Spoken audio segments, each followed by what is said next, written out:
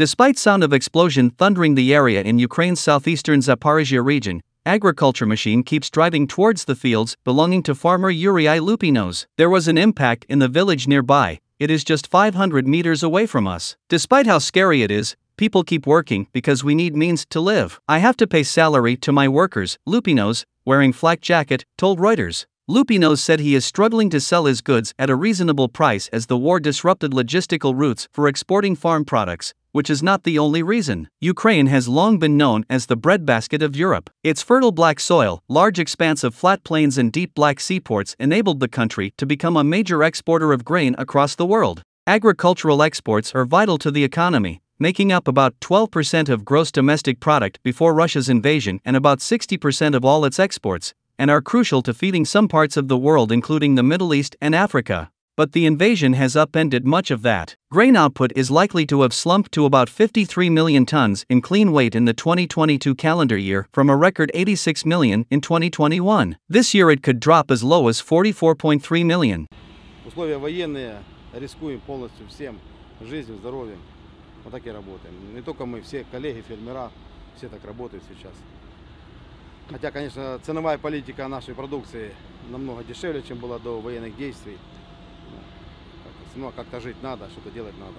С чем связано, почему дешевле? Ну, почему? У нас закрыли много логистических центров, где мы раньше реализовывали продукцию. То же самое Небулон. Сейчас очень сильно цены опустили, потому что они по Днепру не могут транспортировать зерно, которое мы им продаем. Логистика нарушена.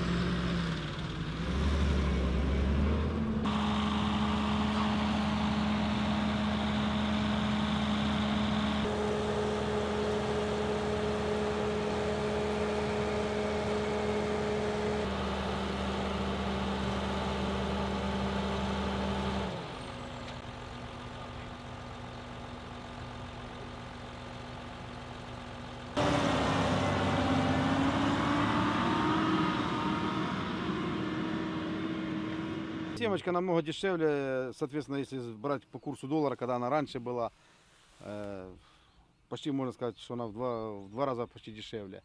Потому как удобрения поднялись в 3 раза, поднялись дизельное топливо, средства защиты растений, все поднялось, соответственно, по долларовой ставке, а продукция сельхоз упала. Так что тяжело, выкручиваемся как можем.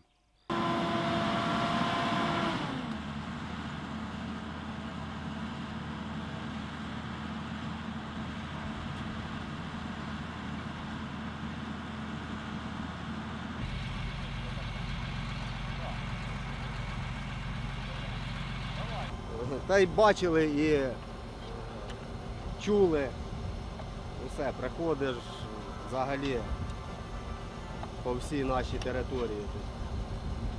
Працювати зараз тяжко.